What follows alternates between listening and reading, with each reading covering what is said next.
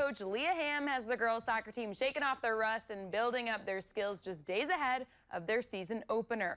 The Hunters are looking to capitalize on last year's success, where they went 10-8 for their first winning season since 2014. They are returning much of their talent from last year, including junior goalie Kaylee Larson, who was selected for the all-area first team. But all eyes are on senior Alyssa Doyle, who led Northern Minnesota in goals with 19 and total points of 32 just 1 year ago. Head coach Leah Hamm says she is lucky to have a leader like Doyle to lean on her for support and to act as a role model for her teammates.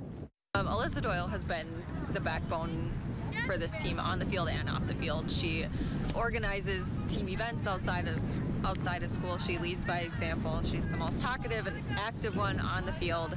The girls look up to her as a role model and they want to play like her. And she also works harder than any athlete I've worked with. The Hunters take the field for their first game coming up this Thursday at home against the Zimmerman Thunder. And when we come back, we go to Bulldog Country, where we will let you know which team has already cracked the top 10 in the national rankings, while another announces a new addition to their team. So do not go anywhere.